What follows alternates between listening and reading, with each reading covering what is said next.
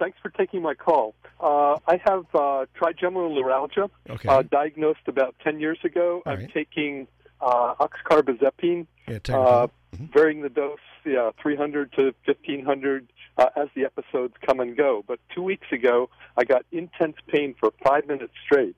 And now I've increased the dose to 2,000 milligrams a day, and I'm still getting pain when I talk and eat of about a level 6. Okay. Does it go into your left ear? Some. Does it feel, so it feels like if you stuck your finger in your ear, you could dig something out? Almost like an itch. Not really. Any pain in your eye? No. What about the teeth?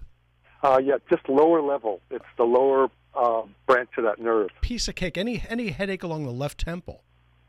No. Okay, what's probably going on here now? Tegretol is an interesting medication. It's my least favorite of all the anticonvulsants to treat trigeminal neuralgia, and the reason is that it can have some really weird effects on your blood. So when you start jacking the levels up like that, it doesn't usually end well.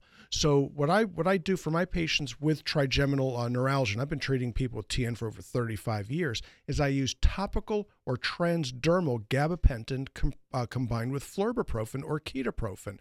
And you apply this right at the angle where the mandible and the earlobe attach. That's where the third division of the trigeminal nerve is most easily approached. And you put this stuff on, it knocks it out in about 2 minutes. Okay. Now, with regards to the medications by mouth, talk to your doctor about switching the Tegretol or decreasing the dosage, but adding some Lyrica to it. Now, the Lyrica is pregabalin. It's wonderful medication for TN.